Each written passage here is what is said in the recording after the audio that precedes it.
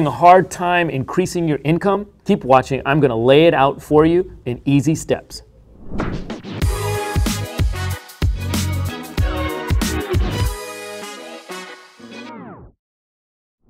Are you in your 20s and 30s and you've been working a 9-to-5 hustling, but your savings is still not where you think it should be and you have a hard time spending any money because you don't really have it? Do you have that nagging desire that you deserve more than what you're earning right now? And if so, maybe it's time for you to come up with new ways to make a little bit extra cash. Here are 4 ways to increase your income.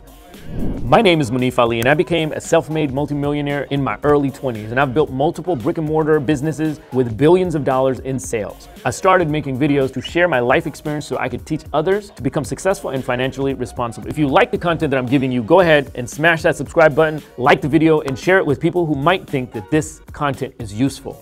Probably one of the simplest, but not always the easiest ways to earn more money is getting a raise. This is perhaps the best and most sustainable method to increase your income. And if you like your job, but you've been working really hard and doing a lot of extra hours with your company, you probably deserve a raise. But you can't just come into your boss's office and ask for a raise, but you need to prepare first and think about what you bring to the table as far as your skills, your accomplishments, what extra tasks you've been handling.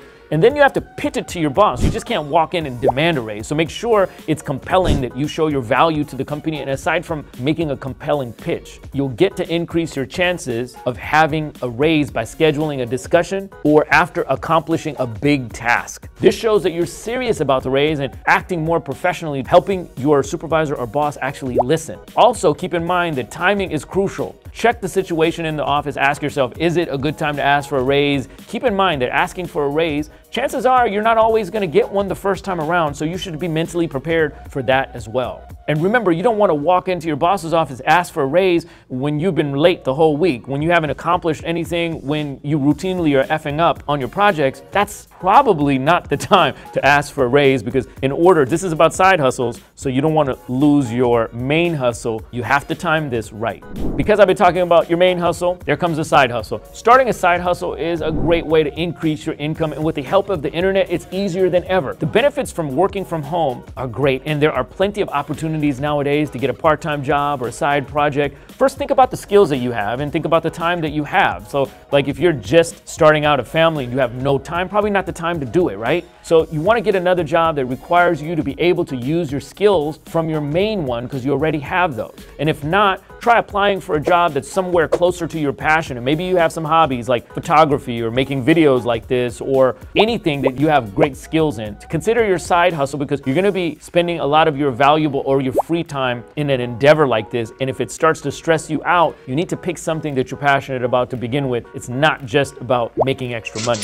Maybe you're tired of working at an office, and maybe you want to spend a little bit more time working outside and meeting people. If the answer is yes, and you have a car and you're not particularly using it all the time, consider driving for Uber or any of the on-demand type of apps out there. You know, get you out, you have an office job, and now you get to meet people on your side hustle. This could be a great way to ensure that you're using all of your skills and some of your passions. And if you're unsure what your real skills are, start to take an online survey like Swagbucks or Opinion Outpost to help you find a suitable side job or side hustle. For those of us who want to remain at home but still want an additional income source, try creating passive income streams. And I know you're like, okay, well, I don't know how to do that, but these are creative-based incomes or products that you can mostly upload to the internet. Think of it as farming. You plant a seed now, and you're going to take some amount of time to reap the awards. These type of gigs are generally tasks like writing or publishing an ebook, uploading digital photography, or sites like Shutterstock where you can take pictures and start to upload them. If you have a blog or a website, or if you could utilize affiliate income, think about where your expertise is. You could definitely do this. There's people, thousands, if not millions of people, that get side hustles that are just like that. If you want less of that virtual type of setup, you could try piggyback income streams like putting ads on the side of your car. If you have an extra room, you could try renting it out to Airbnb. There's an upcoming app that allows you to rent out your extra space at home. It's called Storage. You could try that. If you have extra,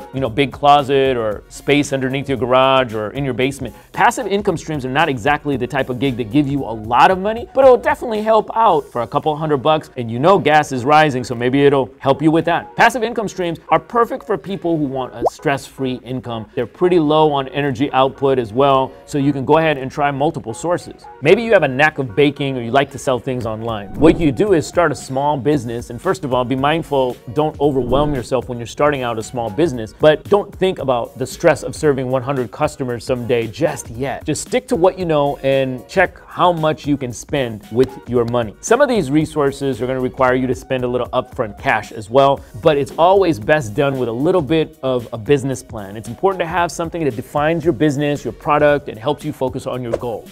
So let me ask you, what are the services and products needed in your local area? Business is about creating solutions for people. With a business plan, you'll be able to hash out the details of your business from inceptions all the way up to after sales. And it's also important to make a worst case scenario if things don't go well. Remember, these are only side gigs. And that's why I recommend starting very small so you don't have to worry about going bankrupt or anything like that just because you were careless with your supposed extra income. If you like baking, for example, start selling some to your friends and family and neighbors. If you have other things, start out with your sphere of influence, the people that you know first, and scale up from there. And speaking of scaling up, don't forget that when you start to scale up a little bit beyond just being a small business, you'll need licenses and permits. And you could get some of these from the Small Business Administration itself. It's filled with information and free seminars and contracts and simple business plans if you want to learn more. Just a quick break. I'm really excited about sharing this news with you. I'm giving away absolutely free a book on money management. And if you want to sign up, there's a link below and you receive a free PDF copy of my book. You're not going to get some type of ebook that everybody else has. This is 100% written for you. I've compiled all of the best resources on money management, especially to millennials who want to become future millionaires. And this book, absolutely, you're going to be amazed at how much value it's going to give you and how much time it really took me. It's my passion, and I want to give it away for free. So go ahead and click that link down below. If you like this type of content, go ahead and apply a little bit of liberal pressure to that like and subscribe button. Let me and the YouTube algorithm know that this video is valuable to you. I'll bring you more content like this each and every single week. And make sure you turn on that notification bell so you know and are alerted as soon as one of these videos come out. So those 4 easy steps will make you a little bit of extra money for your future. And guess what? You're already on your way to make millions. These tips are great because you can access and utilize the internet and technology, and they're pretty simple to do. And with a little bit of research and preparation, you can do this. You can have a few $100s extra or a few $1,000s extra to help your household income and for you to reach your financial goals. So you have a little bit of extra time on your hands. Why not try some of these tips? Let me know which ones are working for you. And if you want to take it up a notch to have some extra riskier income, go ahead and watch this video that I made on NFTs, a beginner's guide to the complex world of NFTs. Go ahead and watch that video now.